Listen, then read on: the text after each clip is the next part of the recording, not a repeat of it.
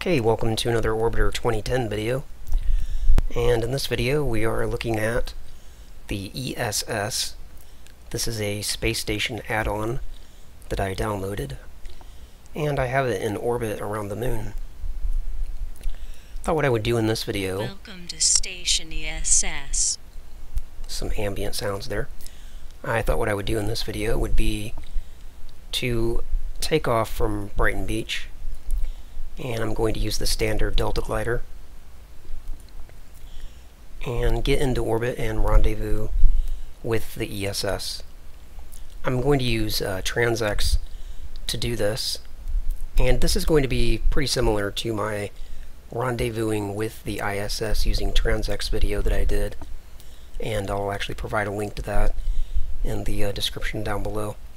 But I think that by doing another video and using a different orbital body, in this case the moon, and having a different target, that there might be a chance for people to learn some new things that might not necessarily have been obvious in the other video.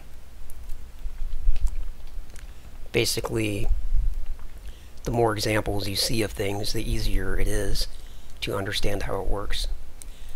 So let's jump inside the flight deck of the Delta glider and get going. First thing I'm going to do is bring up Map MFD and target the ESS to find out where in the heck it is in its orbit around the moon. Bring up the display parameters, change that to orbit plane, and hit OK. So obviously this is my location here at Brighton Beach, and this yellow line is the orbital path of the ESS around the moon. Now on Earth we have basically 2 opportunities per day to take off and rendezvous with the ISS, and that's because the Earth rotates relatively quickly, 24 hours. So basically every 12 hours we have an opportunity to take off and rendezvous with the ISS, either going north or then 12 hours later we could go south. The moon, on the other hand, rotates quite slowly. It takes about 27.85 Earth days, I believe it is, to rotate one time. So instead of having multiple opportunities per day to take off and rendezvous with the ESS, we actually only have like one opportunity every 14 days. So right now it's Sunday, August 19th, 2012, which, by the way, is the date that I'm recording this video. And all I can do is fast forward time until I have a better opportunity to take off and get into orbit, the launch window. And that's going to be when this yellow line crosses over top of my location. So let me show you what I mean. Let me just press T a few times. You can see the ESS going around.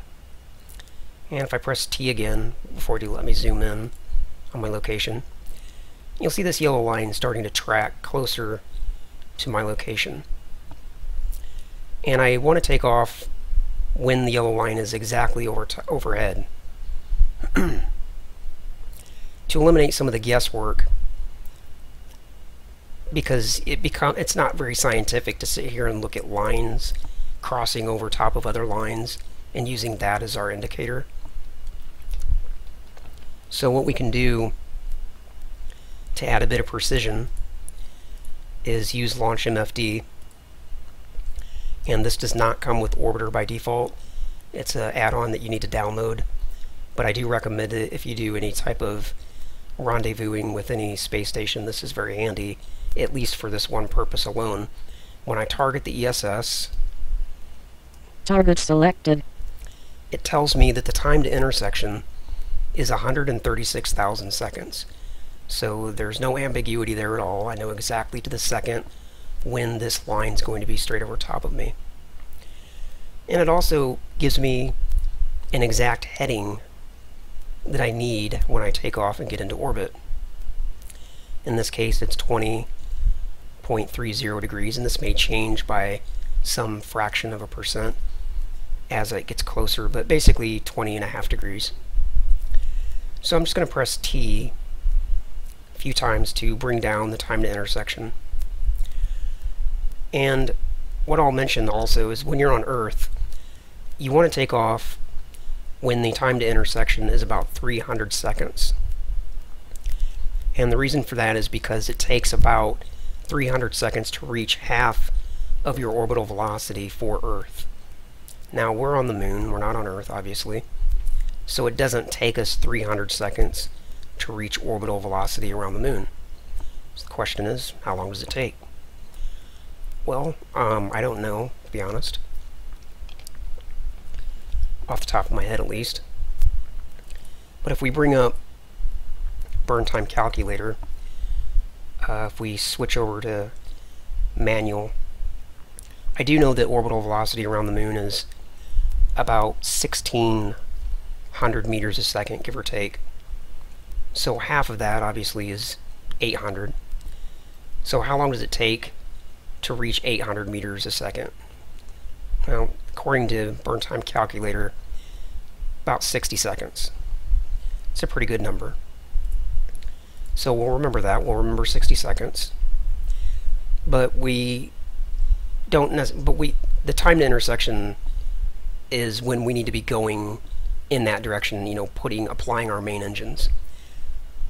But I have to take off, rotate, and then head out. So I'm going to add, and I'm just guessing, I'm going to add about 40 extra seconds to that number. So 60 seconds to reach half orbital velocity, plus just 40 seconds, and that's just a random number I'm coming up with, to take off the landing pad and rotate and then head out.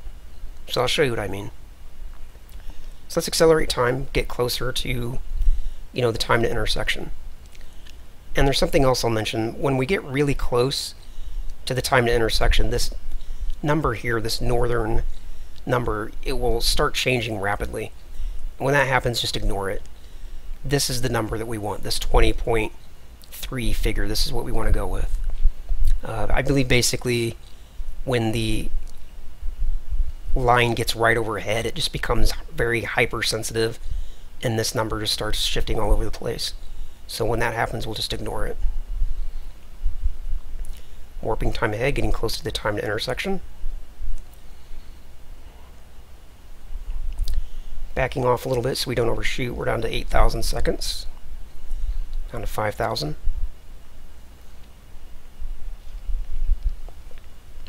Backing off again so we don't overshoot.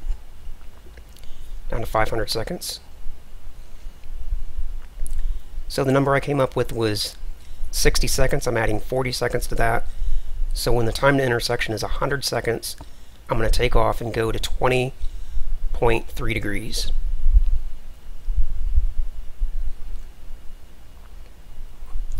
Okay, here we go. In 5 seconds. Okay, applying some hover. And I'll immediately press L. That way the vessel doesn't tilt this way or pitch. And we press F1, we can look outside. G to raise the landing gear. And I need to start rotating right away.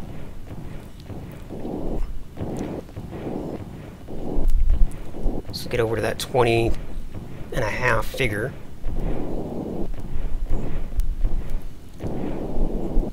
About right there, maybe. About right there. Now immediately full main engines. Turn off the level horizon. Pitch up just a little bit. And now I can turn off the hover engines. Once I'm headed toward orbit, I don't need these MFDs anymore. So I'm going to bring up something more useful. Align plane. I'm going to target the ESS. And orbit. I'm going to watch here for my vertical speed. I don't really want to let it become a negative number, but I also want to watch my rate. Make sure that my relative inclination is coming down. Again, pitching up a little bit to prevent the vertical speed from dropping to negative. And I'm going to yaw a little bit to the left.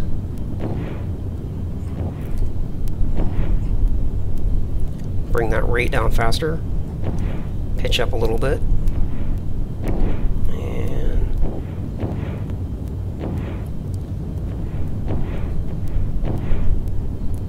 wow, we got really lucky. Got a rate of 0.00. If I can actually hold that all the way to orbit, that'd be nice. Go ahead and pitch up a little bit.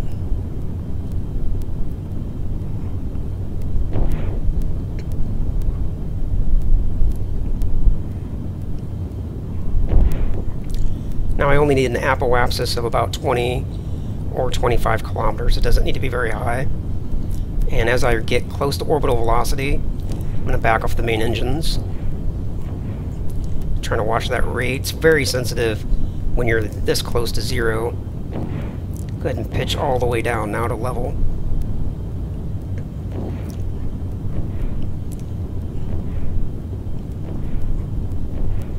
Okay, back off the main engines. Very close to orbital velocity. You can see this extending around.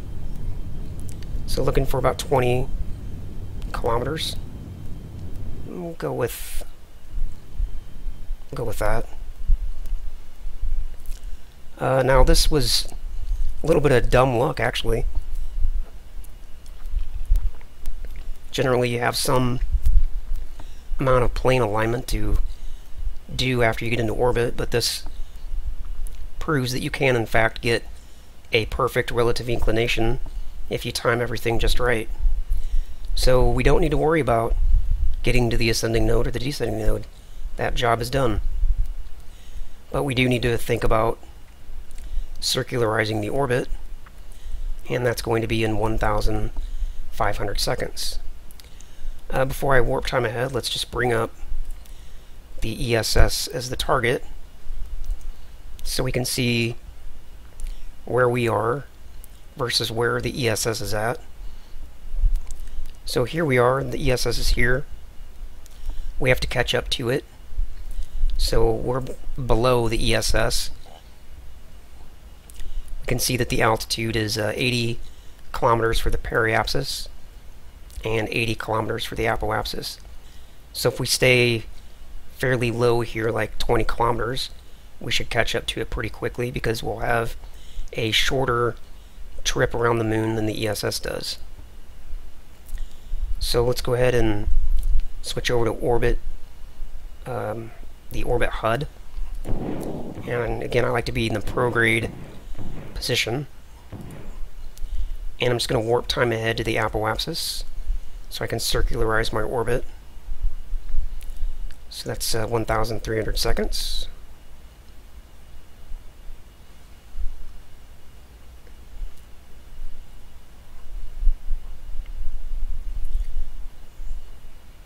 Getting close to that point, let's go prograde. And the main engines of the standard Delta glider are very powerful, so I can get the time to apoapsis all the way down to just like 1 or 2 seconds. And let's go with that. And here in just a couple seconds we'll engage the main engines.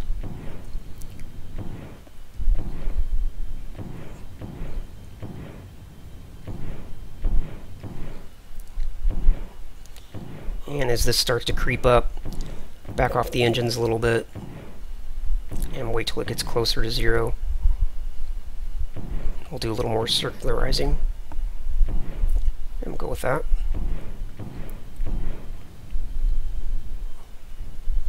Okay. Now we are in perfect alignment with the ESS, and we have a circular orbit.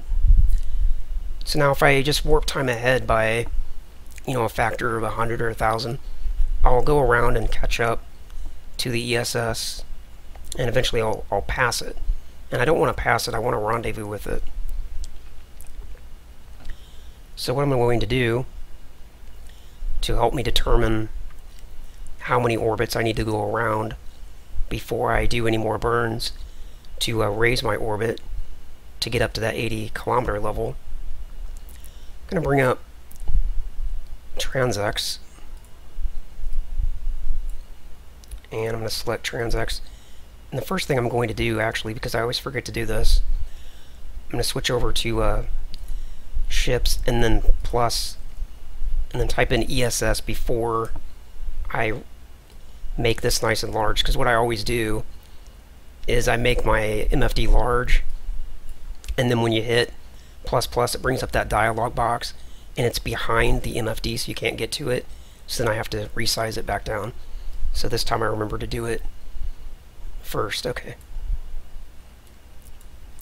Now, this view of TransX isn't very good for helping us set up a rendezvous, because the orbital paths of the vessels are tilted. It's like sideways, or sort of this almost like a 3D view, and it doesn't work very well for this purpose. So I'm going to go through, in view setup, I'm going to go through the variables and come over here to graph projection, and I'm just going to press plus plus until I find the one that works best. In this case it's focus, but if you go through them, there's maneuver, plan, ecliptic, and in this case focus is best.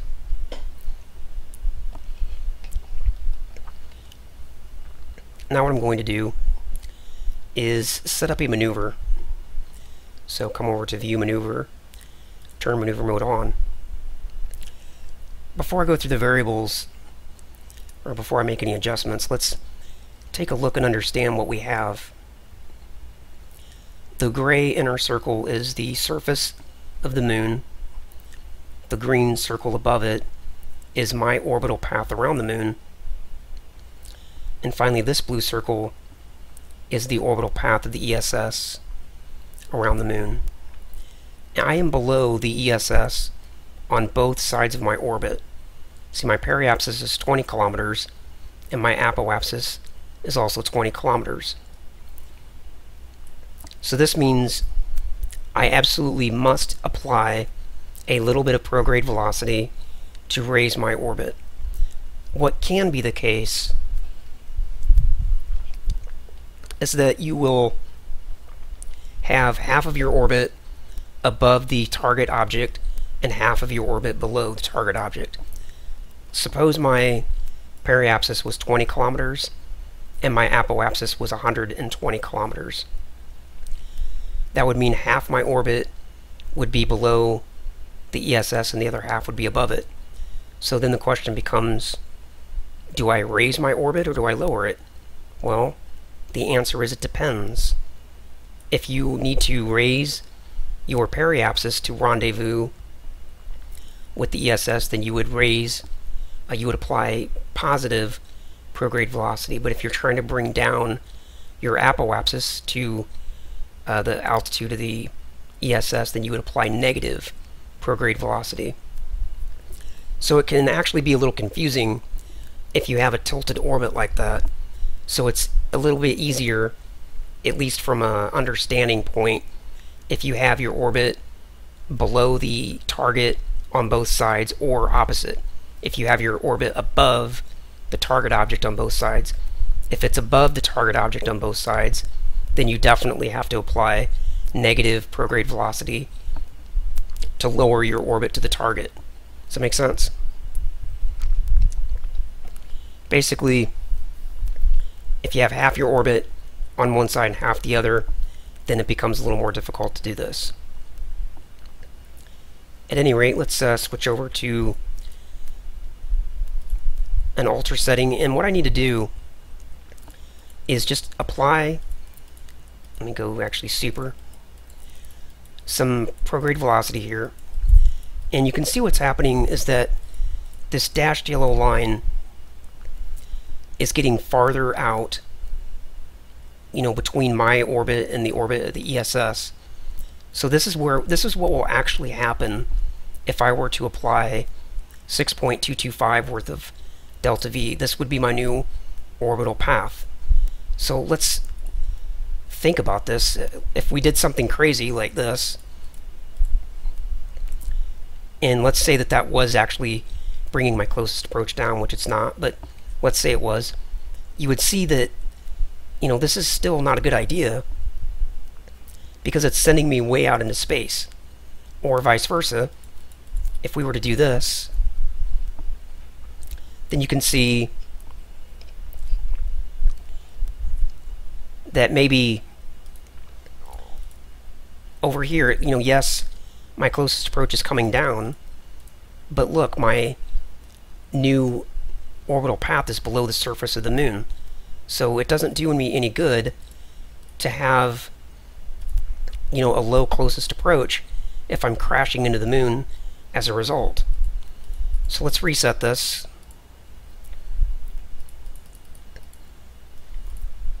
And what I'm going to do is just add a little bit of prograde.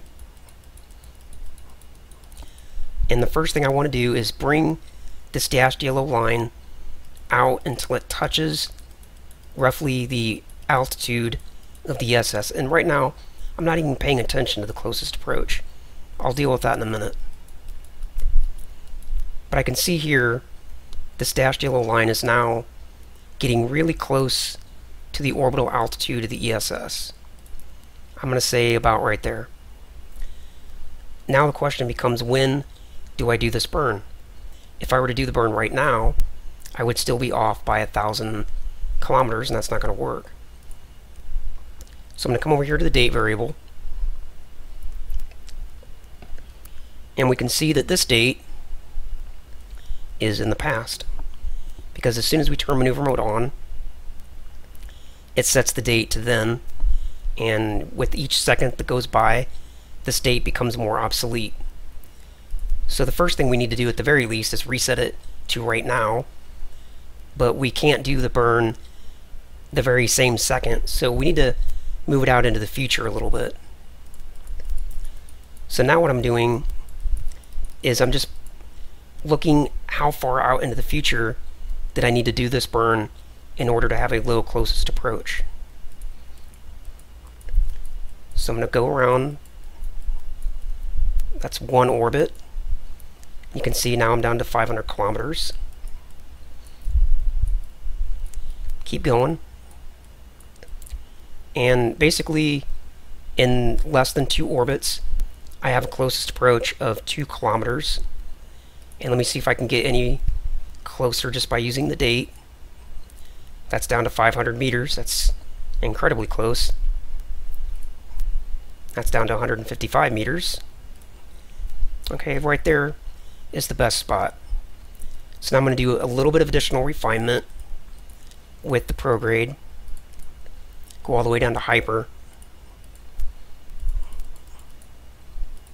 Okay, and I can see that by using a little bit of extra prograde, it's going to bring that closest approach even lower. And remember, we want to dock with the ESS eventually, so we want to touch it. We want to be, you know, we want our closest approach, in this case, to basically be 0. Or close to it. I mean, it won't be exactly 0, but as close to 0 as we can get. You know, that's good.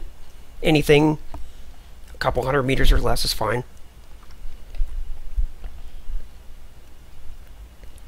So now I'm going to press VW to bring up view target. And there's one thing I'll mention about this burn though, is that this is 12,000 seconds into the future. That's far enough ahead that by the time I get to that point, this maneuver that I set up probably won't be as accurate as it is right now, because you can see with each passing second these numbers are changing. So let me just show you what I mean. Let's go to view target and let's warp time ahead until the begin burn is down to just 1,000 seconds.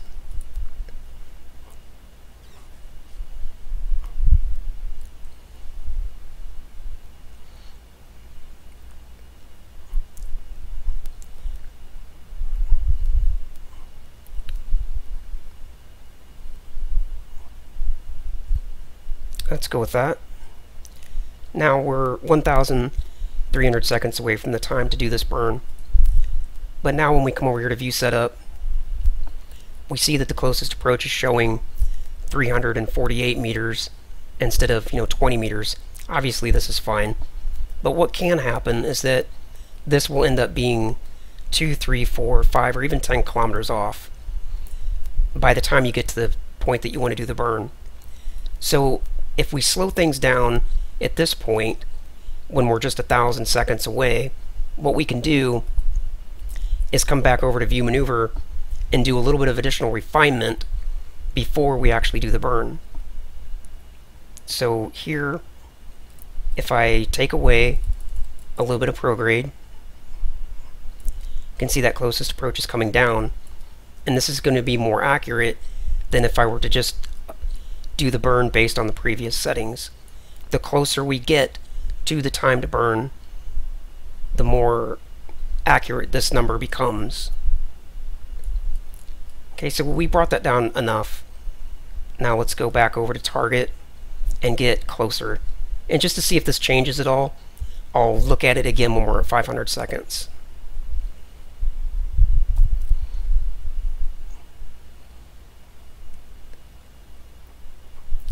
Let's go with that.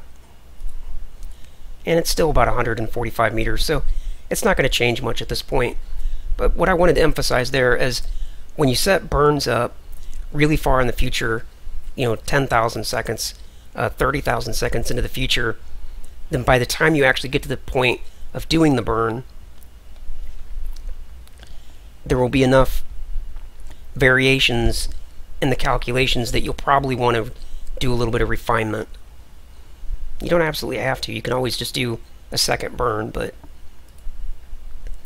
at any rate, let's go to View Target and get ready to do this burn here in 500 seconds.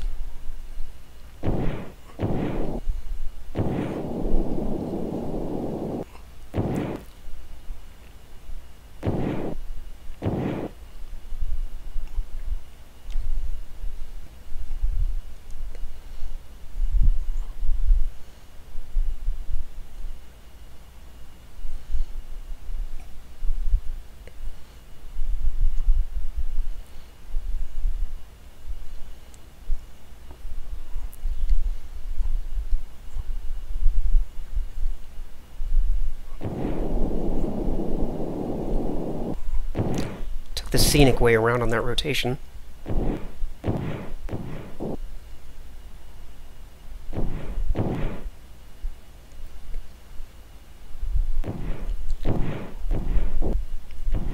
Okay, now that we've got the green X lined up, go ahead and warp time ahead to get closer to the time to do that burn. And notice how low our delta V is.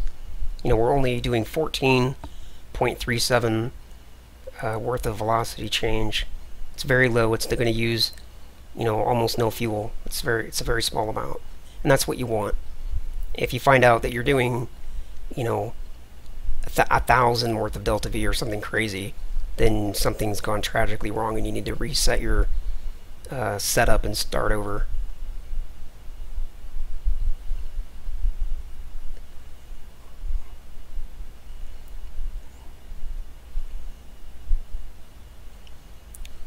We're about 2 minutes away, but we are at 10x, so that won't take long.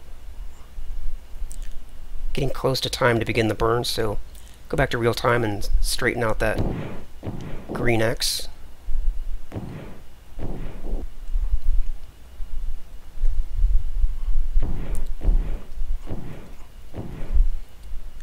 Okay, go ahead and warp time ahead. And we'll go with that. We're going to do the burn in 5 seconds.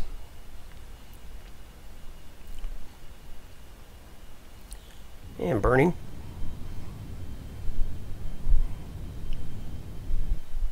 Translation.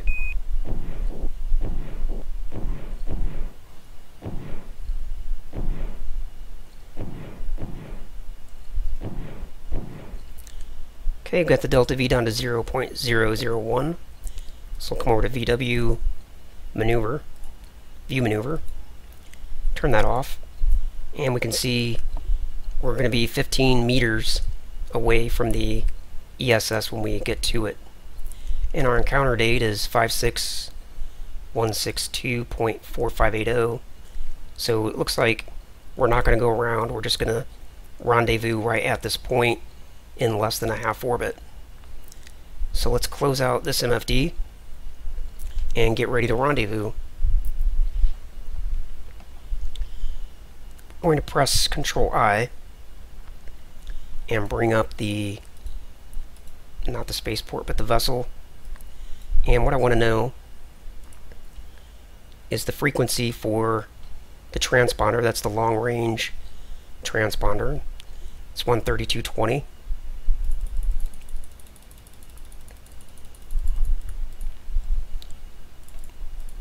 And then we'll put in the frequency for the first available docking collar, and that's 113.45.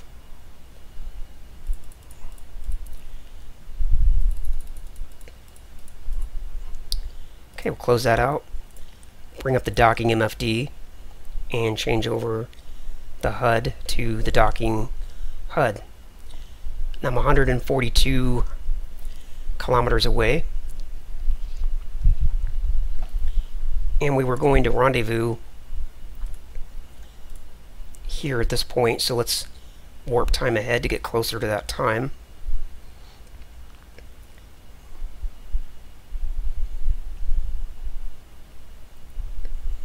And you can see our closest approach is increasing a little bit, but we're still, you know, basically within a stone's throw of the ESS by the time we get over there. And we're also going to have a very, relatively slow approach. My difference in velocity at this point is less than 30 meters per second, and hate to sound like a broken record, but the Delta Glider engines are very powerful, so we'll be able to eliminate that difference in velocity with no problem. In fact, it's so low that we can even use the reverse thrusters, and I'll show how that works. Let's get in closer.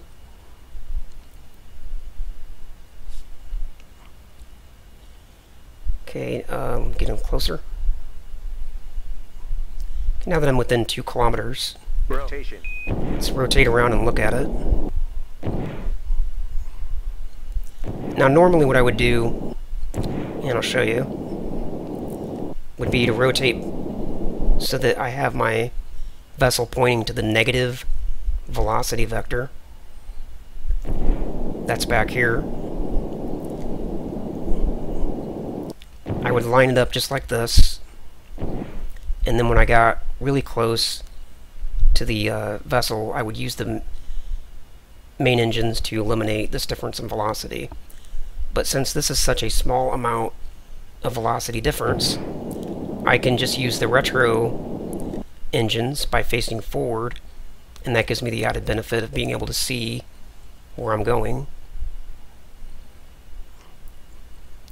But this is only possible because the difference in velocity is so low. So I'm going to come down here, open the retro doors, and I'm going to line up the vessel with the positive velocity vector, get it right in the center. There it is.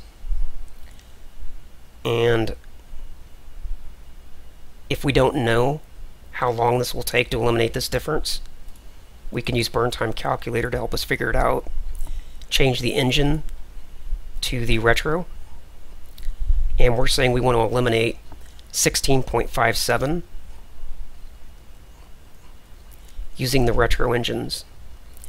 And according to burn time calculator, we can do that with a distance of just 47 meters. I'm not going to wait till I'm that close, but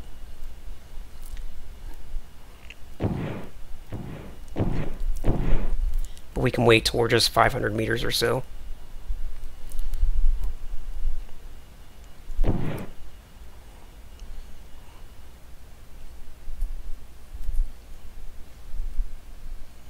Closing in.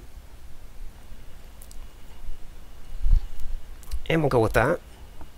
Let's get a little closer. I'll go with that.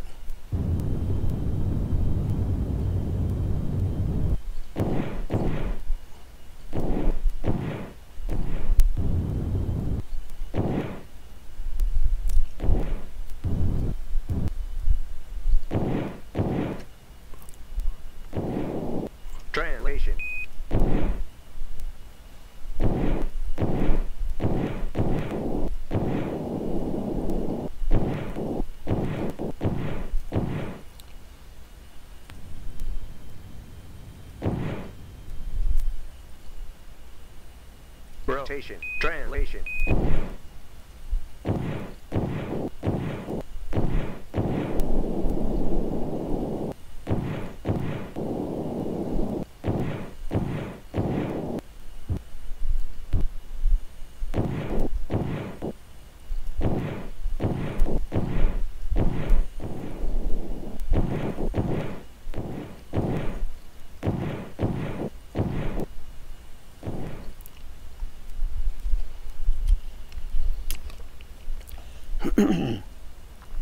Okay, so there we have it. We're 321 meters away from the ESS, and our difference in velocity is basically 0. Rotation. Translation. Now it's 0. Now obviously all I've got to do to rendezvous, or rather dock, is just switch over the nav to nav 2, and I can press HUD to bring up the docking corridor and move the vessel in there and move on in. But docking, the actual docking procedure is pretty straightforward. I think most people understand how that part works. I think the actual rendezvous is a little bit more difficult. It's what tends to throw people off. So that's all I wanted to show in this video. Hopefully this additional example gives more information, more insight into how this process works. At some point in the future, I'll probably do even another video, same concept, but again, just more examples helps explain how everything works. It's going to be it for this video. If you enjoyed it, leave a comment. See you next time. The ISS using TransX video that I did, and I'll actually provide a link to that in the description down below. But I think that by doing another video and using a different orbital body, in this case the moon, and having a different target, that there might be a chance for people to learn some new things that might not necessarily have been obvious in the other video. Basically, the more examples you see of things, the easier it is to understand how it works. So let's jump inside the flight deck of the Delta glider and get going. First thing I'm going to do... Okay, welcome to another Orbiter 2010 video. And in this video we are looking at the ESS. This is a space station add-on that I downloaded, and I have it in orbit around the moon. Thought what I would do in this video... Welcome to Station ESS. Some ambient sounds there. I thought what I would do in this video would be to take off from Brighton Beach, and I'm going to use the standard Delta glider and get into orbit and rendezvous with the ESS. I'm going to use TransX to do this, and this is going to be pretty similar to my rendezvousing with, and all I can do is fast forward time until I have a better opportunity to take off and get into orbit, the launch window. And that's going to be when this yellow line crosses over top of my location. So let me show you what I mean. Let me just press T a few times. You can see the ESS going around. And if I press T again, before I do, let me zoom in on my location. You'll see this yellow line starting to track closer to my location. And I want to take off when the yellow line is exactly overhead. To eliminate some of the guesswork, because it is bring up map MFD and target the ESS to find out where in the heck it is in its orbit around the moon. Bring up the display parameters, change that to orbit plane, and hit OK. So obviously this is my location here at Brighton Beach, and this yellow line is the orbital path of the ESS around the moon. Now on Earth, we have basically 2 opportunities per day to take off and rendezvous with the ISS. And that's because the Earth rotates relatively quickly, 24 hours. So basically every 12 hours we have an opportunity to take off and rendezvous with the ISS, either going north or then 12 hours later we could go south. The Moon, on the other hand, rotates quite slowly. It takes about 27.85 Earth days, I believe it is, to rotate one time. So instead of having multiple opportunities per day to take off and rendezvous with the ESS, we actually only have like one opportunity every 14 days. So right now it's Sunday, August 19th, 2012, which, by the way, is the date that I'm recording this video.